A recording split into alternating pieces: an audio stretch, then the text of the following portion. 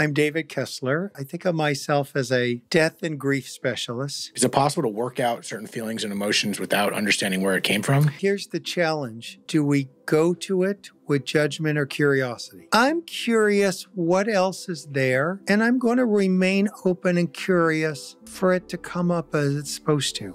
Let me be open. Let me be curious. What is that about going the other way where you experience such a deep pain and then maybe the bandwidth shrinks? Or is that just part of the process, or some people just reactive to that? I always think about we only have two things to do: grieve fully and live fully. Some of us really got the grieving down. You got to do both. David, I want to thank you for being here.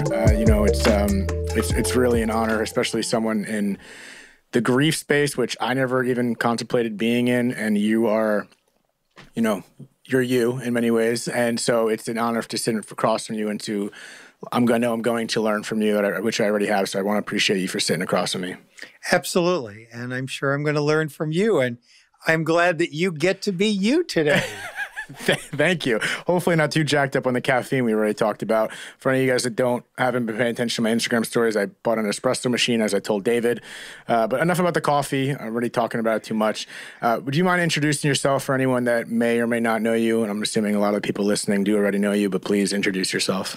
Sure. I'm David Kessler, and I think of myself as a death and grief specialist. I think I've become more well-known around grief. Sometimes people are like, death? And I'm like, yes, I did that for years. I still do that every day. And I have a book on it. The Needs of the Dying was my first book. So I think of myself as being in that realm of death and grief. Written 6 books so far. Grateful to have written 2 with Elisabeth Kubler Ross, who I always hear her voice going, tell them the stages aren't linear. You don't have to do them anyway. I always hear her saying, tell them.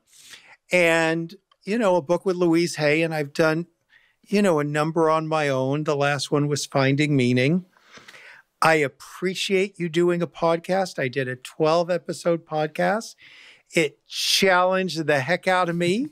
The people were amazing. The tech was such a struggle. Mm-hmm. So that's why I'm like, you have made it, my friend. You're doing it. You have made it. I'm also not writing 6 books, so, it's a little bit different. Well, that was over years. I didn't crank them out last year. Nevertheless. And,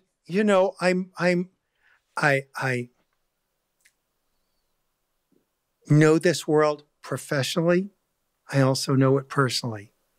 And I think so many people who teach grief, there's nothing unique about that to me. We went through dark nights and still go through them and want to help others. Mm.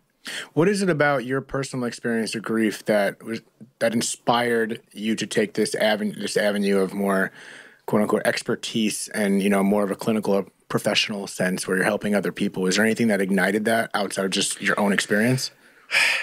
I think, first of all, I had a mother who was in and out of hospitals. I like new hospitals. I was like a vending machine kid. I knew hospitals growing up. And then at one point, at the same time she was dying, we weren't allowed to go in the ICU and be with her. The hotel we were at across the street, there was a shooting. Ooh. And it turned out to be one of the first mass shootings in the U.S. I came away from that, and then she died. I came away from that whole experience feeling broken, damaged, not repairable, traumatized. And I really lived with that for a lot of time, that this life got ruined. And it wasn't until I went to community college and heard about this woman, Kubler Ross, that I'm like, there's a language for this. Like, there's a language for what's wrong with me. And of course, eventually I learned there's nothing wrong with me. I've been through trauma and grief. Mm.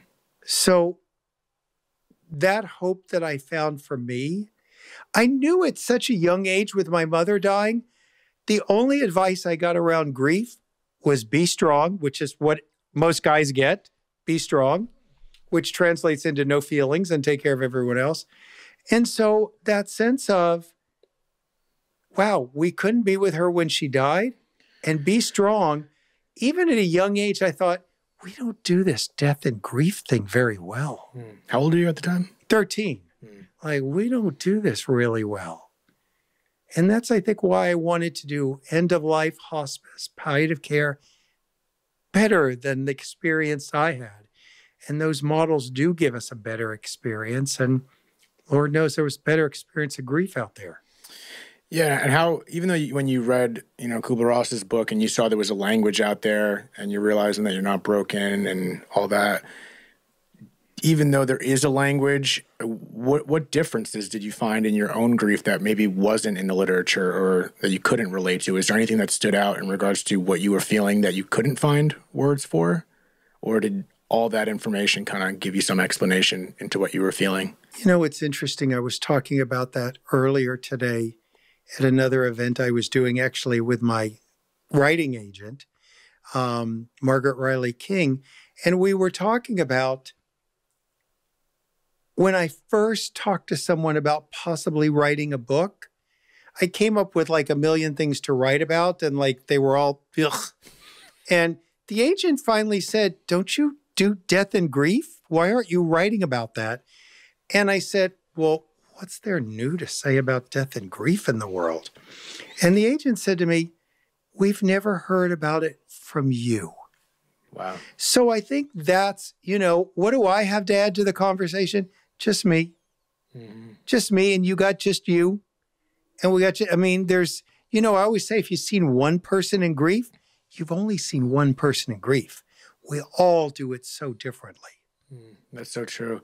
I feel like I said that recently because I get often, especially having this podcast and my friends that know me, if they bring up, I just lost someone or so-and-so just lost someone, they'd like, and I always respond like, I mean, I know, but I don't know. Like, I don't know what you're feeling. There's even if you lost your dad, I lost my dad, we both lost our dad at 12. It's like, I feel you in some capacity through my own lens and experiences, but I don't know what you're feeling.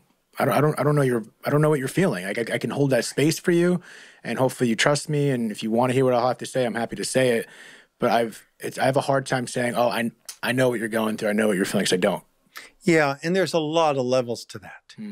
There's one level about their kindness and their connection that they are saying, people don't get me in the world, but you've been through grief, so I know we're a member of this club. Mm-hmm. And it's so true with what you said. If I'm with someone else whose parent died or their child died, I'm also a bereaved parent, like, I don't know, they had a different child die than me. They had a different parent. We can never really know each other's grief. Mm-hmm. And there's also where society comes up short. Like one of the things that used to get me so much is when after my younger son died, David, people would say, oh, can't imagine. And I felt like, you don't have to imagine. I'm right here. It happened to me. Got any questions? I'm open. You need to use your imagination. Mm-hmm. Sometimes they're saying, your pain is beyond, I could not imagine. And sometimes they're suddenly making it about them. And I'm like, we don't need you to imagine your child dying. I just had it happen. Let's stay in reality here. So there's so many layers just to that comment, So many layers. And again, I think the layers, again, I don't have time to even go through every layer, but I don't want to isolate people by saying, I can't imagine. I refrain from saying that. Even though, depending who I'm saying it to, they know where I'm coming from when I'm saying that. But certain people, I don't want to say that because I feel like maybe it could take it the wrong way. But when I do say I don't know how you're feeling, it's just because of those layers. I mean, like difference in family relationships, timing, age, where you are, the stuff that comes after death. There's just so many layers to the onion of grief that even though there is a baseline of foundational experiences you could read in books that help this. But that's why I think what you're saying is so important to, you heard one story of grief, you only heard one story of grief, however you worded it, much better than I did. And I think by sharing those experiences is so important because it lets you kind of, you take everything with a grain of salt, but even though every experience is different, there are commonalities within each experience. So it's super different, but similar throughout that river, if that makes sense. No? It also speaks to what a grief illiterate world it is. My website, I'm really lucky, I got it early on, is grief.com. And I get to see the analytics. And I'll tell you, in the analytics, the most visited page is the best and worst things to say to people at grief. And we visited at midnight. Like, people don't know what to say. They're always, it's my most asked question. I have a friend who's at grief. What should I say? We want to get the words right. And it's a really hard shift for people to understand there's not right words. There's just you being with them. I don't know the right words. I'm just here with you, man. I'm just here. I can't know your walk, but just know I'm standing right next to you through your walk. That's so important, because even, as many times as I spoke about death and contemplated about my own, I still type about, I'm not even sure what to do. So I'm me personally, like, I think it also, again, more variables and layers to it. It's like, depending on the person, I don't even know what you want. So I think, to me, again, what helps me is knowing someone's there and showing that. So I think it's just like that added pressure, even if it's grief or anything else, it's like when you hear something like that happens, like an automatic switch, I have to say something that's going to help them. And you create that pressure, and that pressure just gets you overthinking about the whole thing. So yeah, I don't know if there's a right approach, but I think just the fact that you can be there it should be enough. But then again, even the person that's going through it, maybe that's not enough. And maybe that person also expects you to say something profound. And when you don't, or don't do this, like, it's a double-edged road. But I think at the end of the day, it comes down to communication on both sides. And it is so tough because you're so vulnerable when you're in grief. At the same time, I remind people in grief, like, no one gets up in the morning and looks in the mirror and goes, all right, I'm really going to be mean to someone in grief. I mean, they're just flimsy and trying to figure out the words, and they were taught wrong and no one talked about it, and they're actually doing the best they can too. Do you think the kind of, to tag on to what you said about, which is interesting, how the analytics are showing people that how to help be there for someone who may not be grieving, and it just shows to me how important it is, or asking you, how important is it for people to be educated on grief and dying that aren't going through it right now, that haven't experienced it or not grieving at the moment? Or because I feel like with people that listen to my podcast, one of my goals is to latch on to people that haven't experienced it and learn from people that have experienced it without experiencing it yourself. So how important is it for people to understand this process in retrospect, to not overreacting when they see someone in grief that is all over the walls and maybe not themselves, and not to judge them? I would like to think the normal approach, like, oh, we just lost someone, so it makes sense. But I don't know if everyone has that radar. Well, you've really hit something there. Ideally, it'd be nice for all of us to pick up a death book and a grief book and listen to a podcast before we need to. It's filled with so much emotion when you're in it. It's nice to know it before, and we don't. And I'll tell you, it's like when I teach people about children, it's so good. I'm like, don't wait till the horrible death to teach your child about loss. When they'll say, oh, the goldfish died. We flushed it down the commode. We told the kids it swam out to the river. And I'm like, that was your teachable moment. Don't skip those moments. Oh, the neighbor died. We told the kids they went on a long trip. Forget the euphemism. Those are your moments to teach. That's so true. And again, it goes back to like this, it's such an avoidable conversation, as you just expressed, especially with children, but it's the most dominating occurrence in life. It's the most common thing. And I say it all the time, but it's just so fascinating to me. I understand perhaps there's different angles of not knowing what it is, and just general fear, of course. I understand that driving force, but it's just so fascinating to me. It's something that's so avoided, yet so common. It's not even rare. Well, I make the joke, like, the statistics are in, the death rate's 100%. Like, we're going to have to deal with this. It's not even optional. We're going to have to deal with this. And, in the last book, I never thought I'd be researching buffaloes. But buffaloes, when they sense a storm coming, run into it. And they minimize the time they're in pain and discomfort. Humans, on the other hand, we run from grief, and we have this mild river of misery behind us, some people for their whole life, because they're just too afraid to address it. Isn't that ironic, too? Because it's going through the storm as the buffalo do. It's shortening the time period to get through the storm, or however you want to expand on that.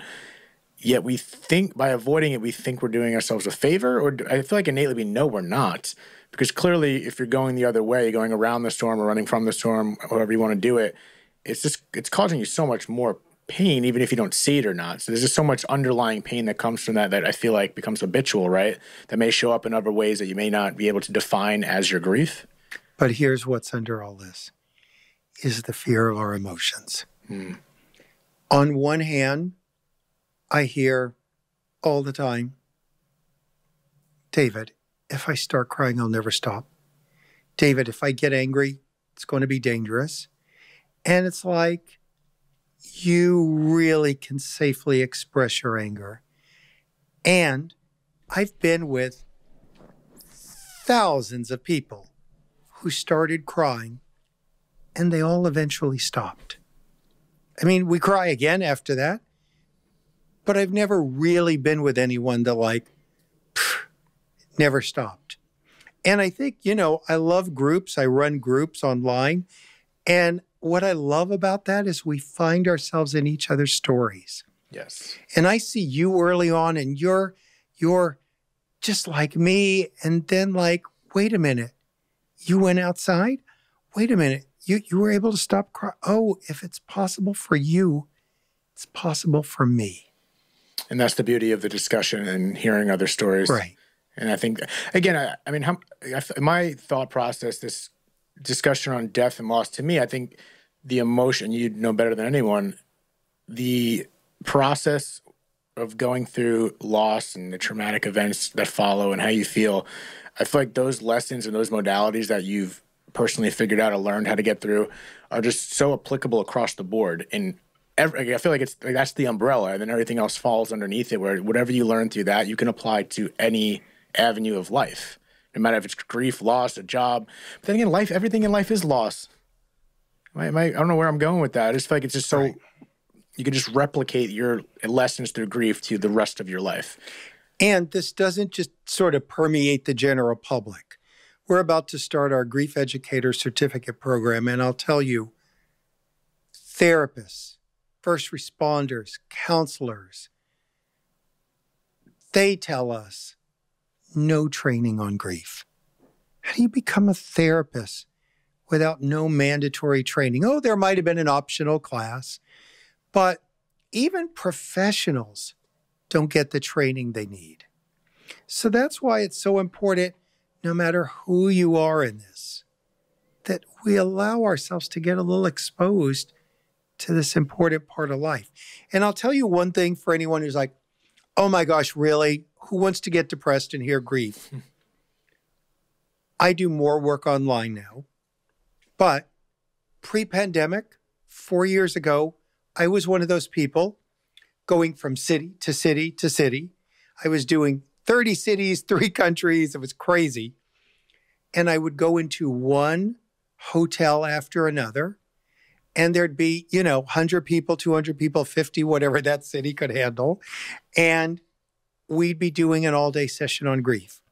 In the next room, to the left would be the realtors. In the next room would be the accountants. Down the hall would be the Rotary Club. And it happened more than once. At the end of the day, everyone's gone. We're cleaning. We're putting away the equipment, my little projector, all that stuff for the slides. And the cleaning crew would go, hey, what were you teaching? And I'd go, why? Why do you ask? Oh, because your group was laughing the most. And I would go, grief. And they'd go, well, what kind of grief? And I would go, grief.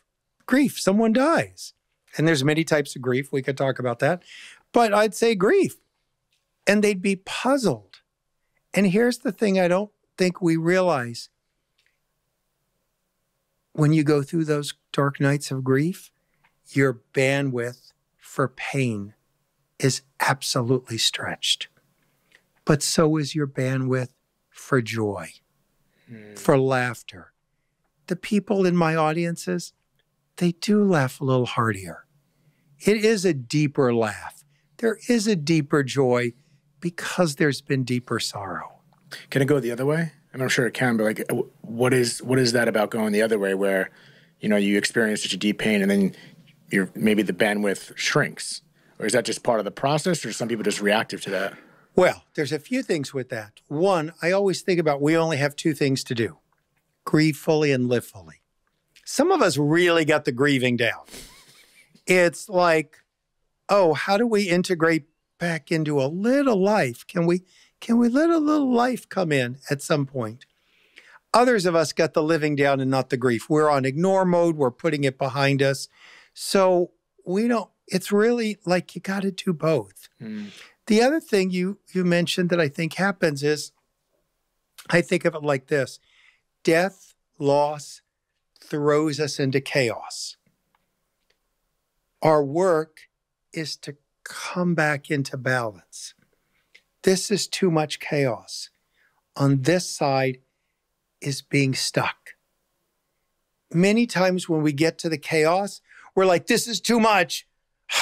Let me stay stuck. Stuck is safe. And we need to come out of both those areas eventually. But it's in our own time, in our own way. There's no forced prescription. There's no 3 easy steps or anything like that. And my grief's going to look different and be on a different timeline than yours. All that stuff. In regards to the timeline of people that you've confronted and worked with, what do you notice from people that perhaps you're working with that have lost someone years ago and then are still working things out comparatively to early stages of grief? Is there a difference, or does it make it more difficult for someone who maybe has pushed it off or still dealing with things they might not think it's part of your grief? Like, how do you distinguish, say, someone that lost a husband, brother, sister, whatever, 25 years ago, and like maybe they don't even think of coming to see you because they think they don't even relate it. So how do you distinguish feelings or whatever you're feeling down the road, whether it's grief or not? So a number of things about that. I have my own timelines. Everyone's got their own. I think about there's anticipatory grief that's before the death, or before the breakup, or before the divorce, or before the anything. It's before the event. Then when the person dies, I think there's what we call acute grief. We're in it. We can't breathe. We can't think of nothing else. We're in free fall. And then at some point, and there's no hard, fast time to this, we move into early grief. Now, if I was to go down to my local mall, downtown, hey, what's early grief? What do you think early grief is? People would say, oh, early grief, is that the first week? Is that the first month? Is that the first 6 months? I think of early grief as the first 2 years. And then we eventually, on an average, and then we eventually move into mature grief. And people always say to me, how long will I grieve? How long will my wife grieve? How long will my partner? How long will my mom, my spouse, my child, whatever it is? And I always say, well, how long is the person going to be dead? Because if they're going to be dead for a long time, you're going to grieve for a long time. Doesn't mean you'll always grieve with pain. I still grieve my mother. It's all with love now. It's been decades. It's all love for her. But it's also still grief. Because to me, grief is ultimately love. I think of grief as love and grief as a change we didn't want. Those are my two sort of big definitions. Now, the other piece is people think you go to grief counseling first week. We see a lot of people walking into grief counseling for the first time at 5 years. One of the people I had on my podcast is Will Reeve, Christopher Reeve's son.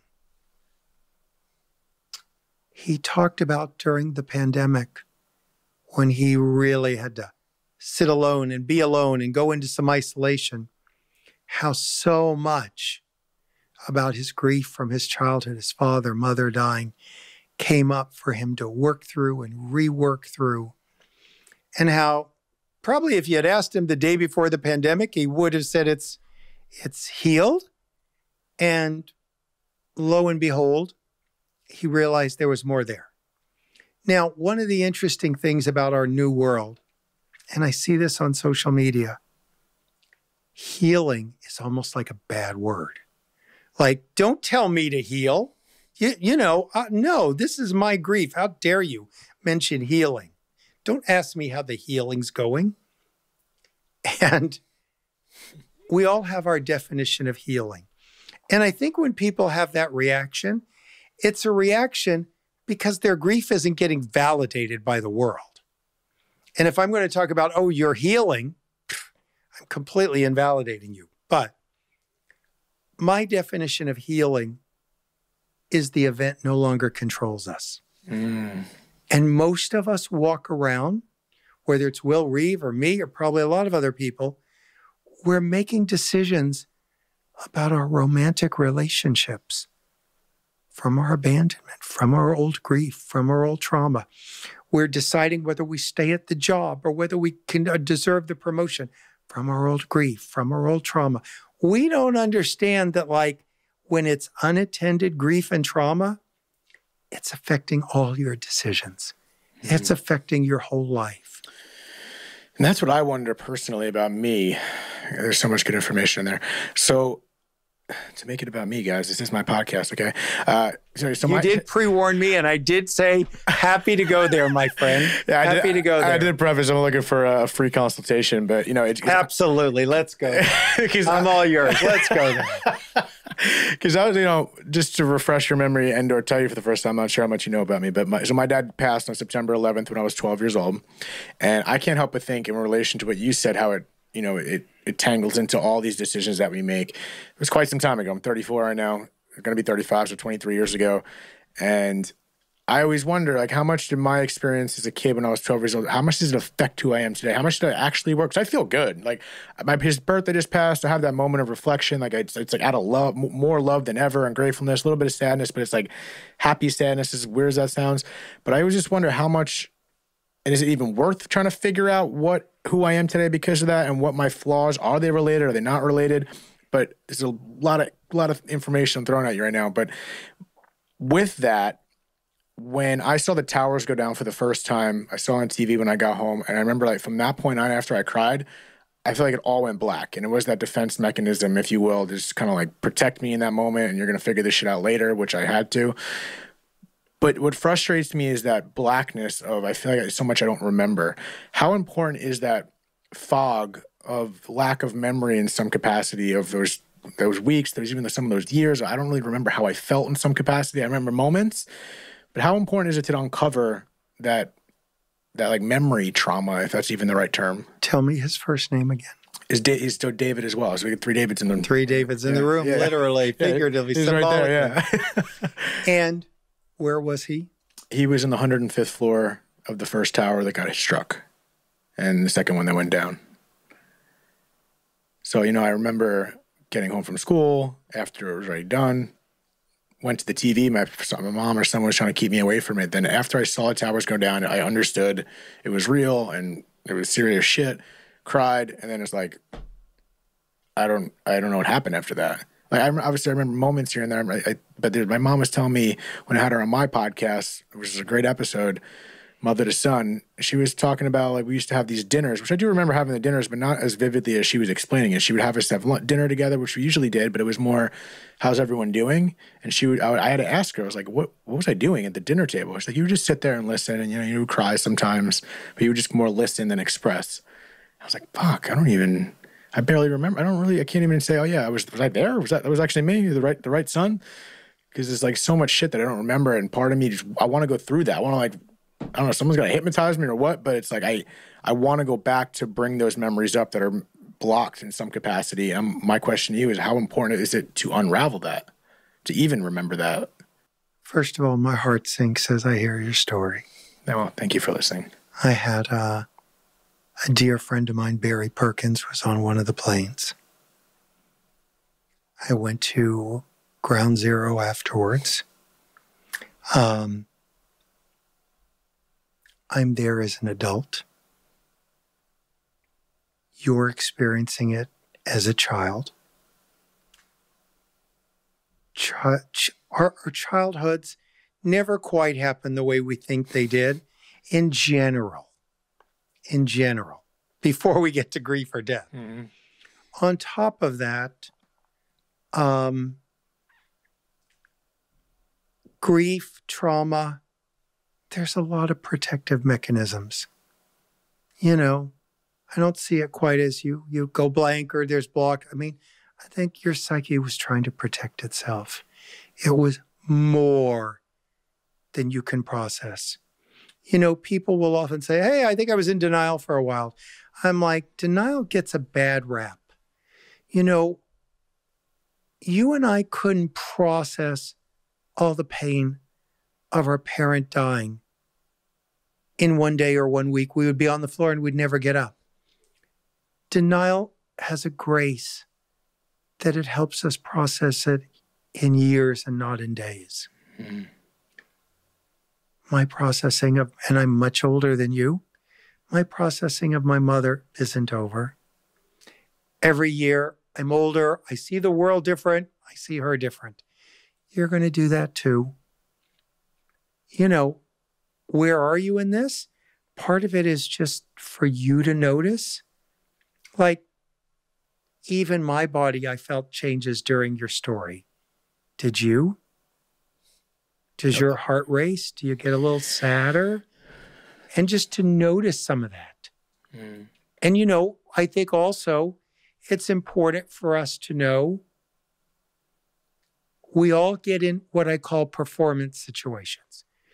And, you know, someone listening going, oh, I don't have a podcast. I'm not on TV. I don't do it. No, you're in the grocery store and you're in performance situations. You know, where all of a sudden we're sort of publicly revisiting our grief. And we may react differently than if we were privately. I mean, my guess is you're willing to go a little more authentic here because you're willing to be more authentic. And it's a lot about paying attention. It's a lot about paying attention.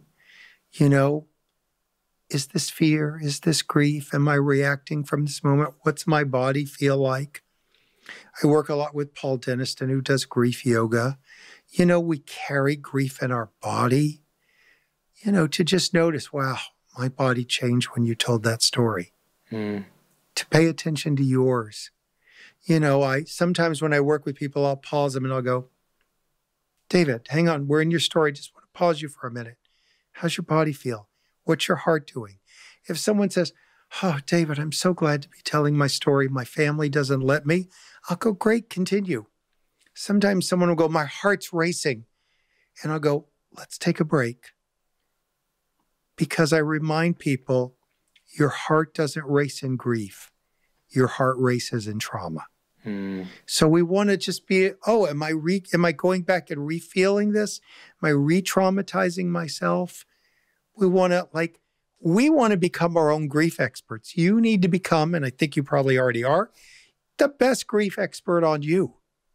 Yeah, I just correlate that with, I don't know if it's my curiosity or, like you said, maybe it's me paying attention to certain things to see how I feel it, to see if it's the dust is fully settled, if it ever will.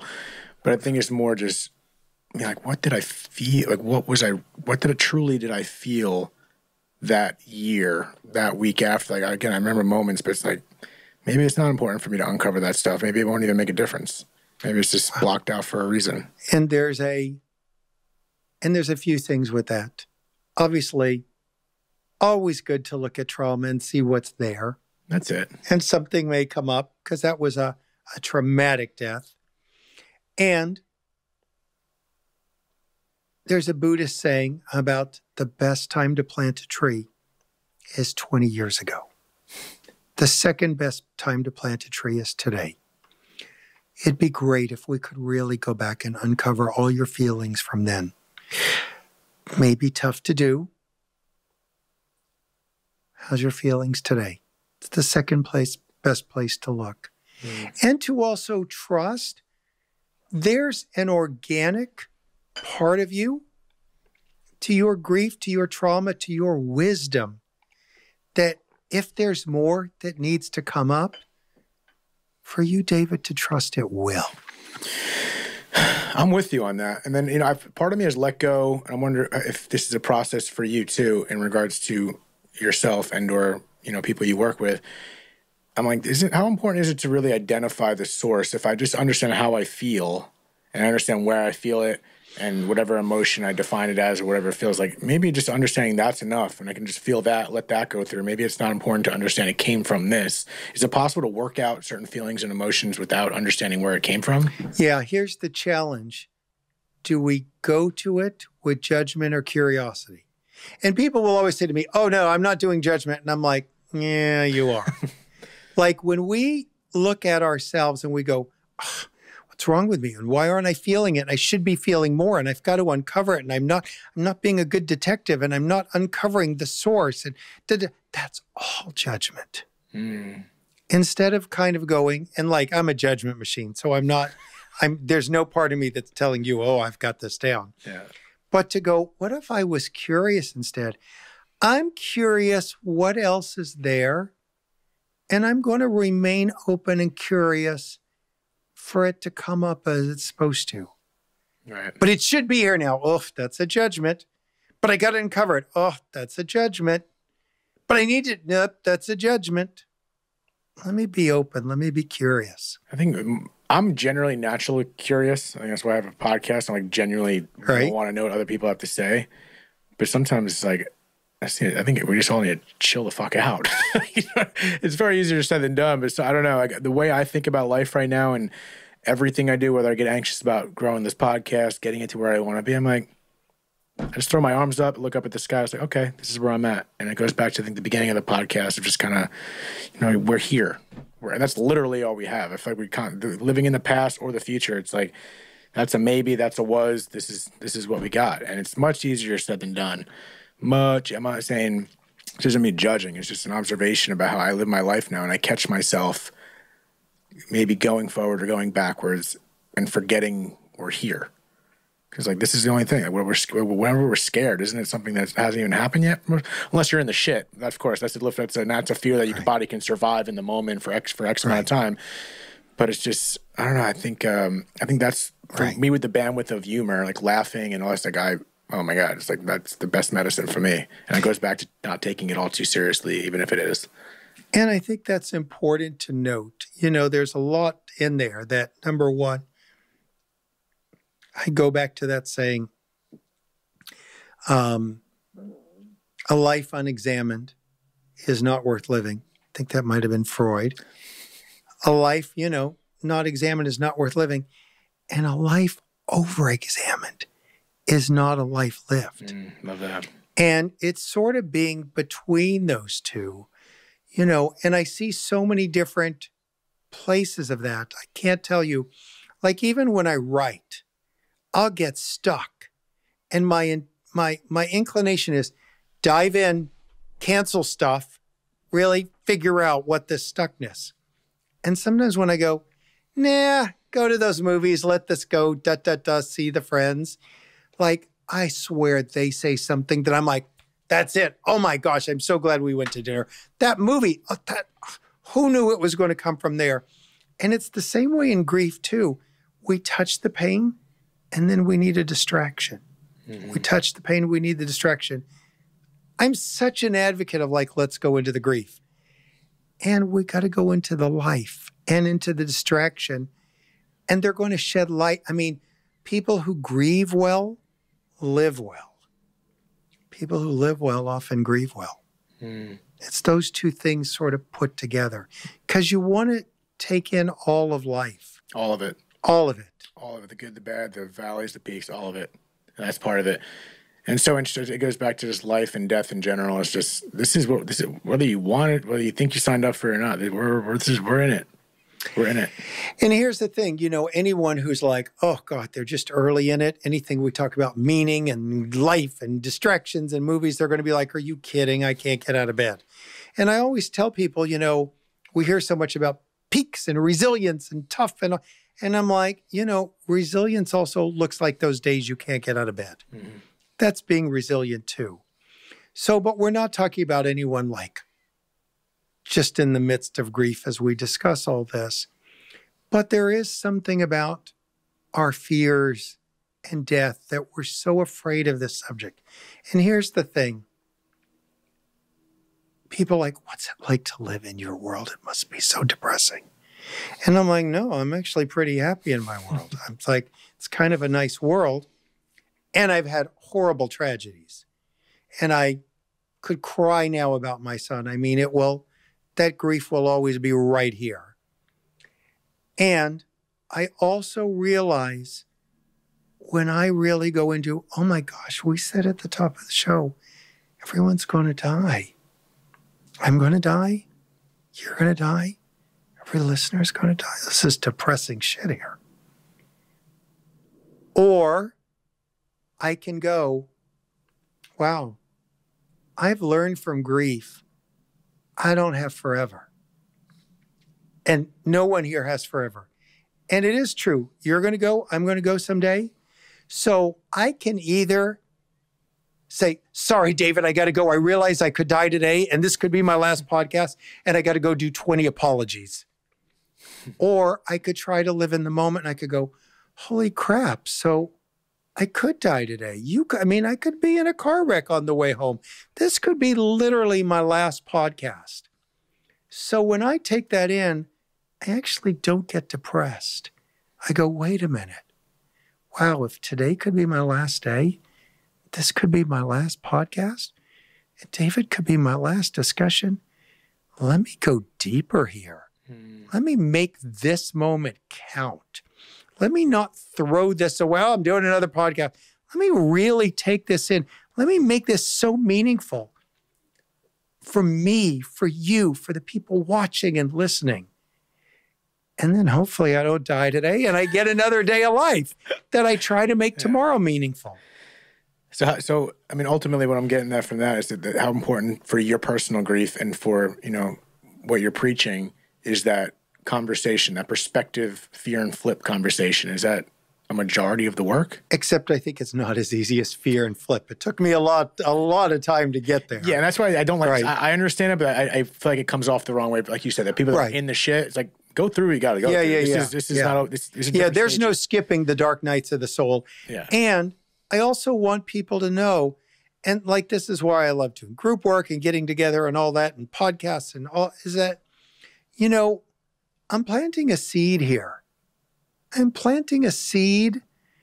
And I'll tell you the one thing is my biggest audience for years was therapists, was training therapists before my son died, training therapists for grief work. These therapists would show up and they would tell me, number one, they didn't get grief experience. And then they had a tragedy. Their children died. They were, had people die in horrible tragedies. And they were here learning from me to how to help others. And I was so impressed that they continued to live. Mm. And when my younger son died, one of the things I got is that they were evidence that life after loss is possible. And that's what I try to be now, that life after loss is possible. That's what you are. You're evidence that life after loss is possible. And there's someone out there who's probably hopeless in their grief that might hear us and go, oh, well, oh gosh, 9/11, oh, child dying, father, oh, gosh, if they're getting through it, maybe there's hope for me.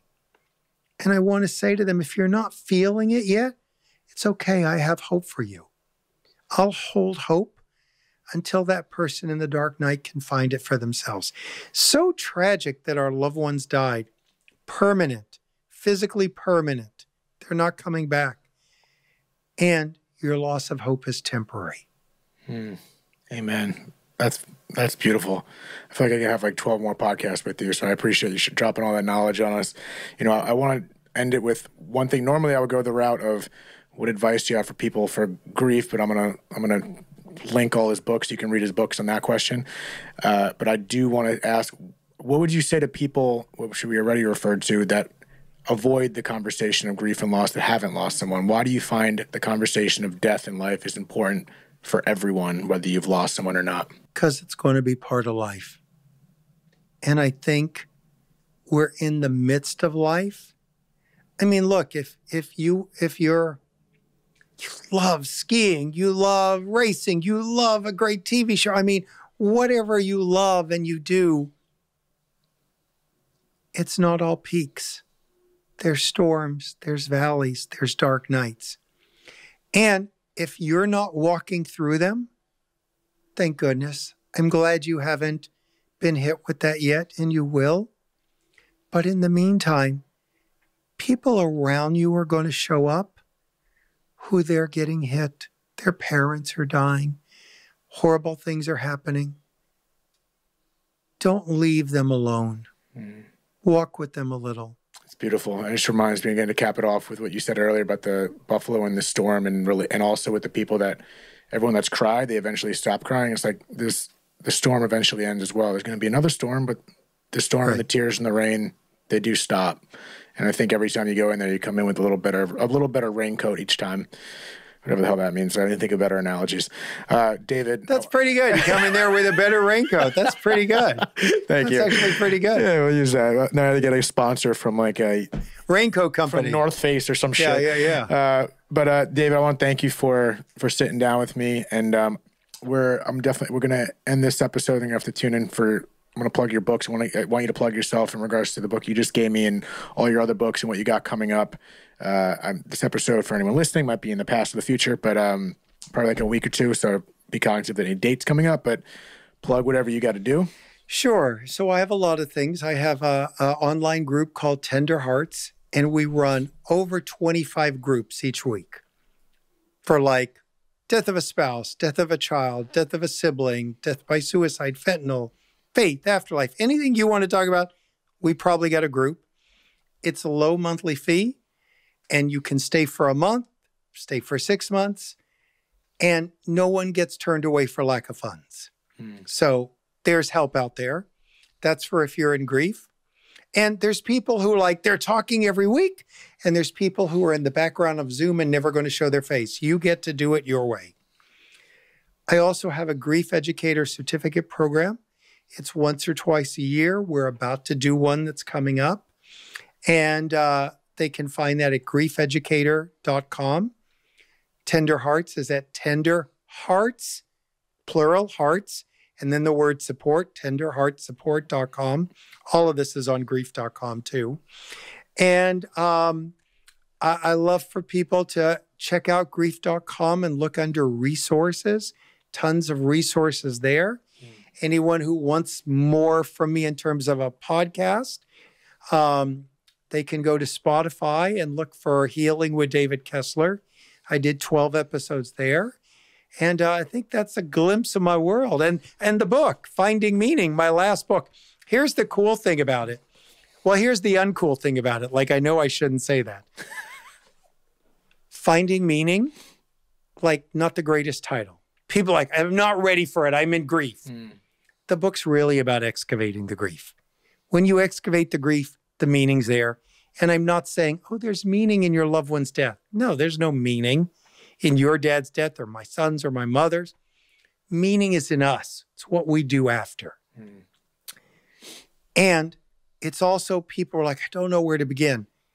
It just came out for pre-order.